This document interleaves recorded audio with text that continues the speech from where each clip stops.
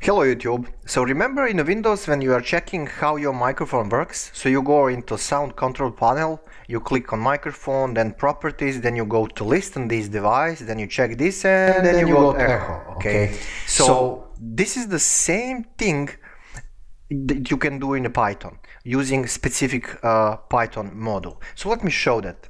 Now we are going to use Python sound device module, which is excellent module to do all kind of playing around with the sounds. You can play, you can save sounds, you can do microphone plotting and such a thing. But here you have that echo thing, or you can listen live what's happening with your audio input.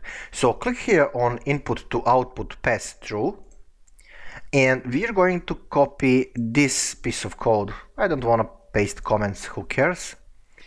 So let me paste this into our editor, well, at least my editor, and when I save this and run this thing, run module, I'm gonna get same thing. So if you wanna cancel this, just press enter, and there you go.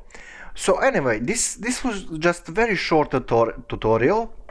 Remember that there is a lot of things in your system that you can customize basically using programming languages, in this case Python. So just remember, if you need to play around with sound devices in general, think or remember this stuff, this Python sound device module, which is excellent. So this is a very short tutorial, nothing special, just go to input to output, pass through, and you will get that echo thing. Then you can check your input, and also you can grab plot microphone signal in real time.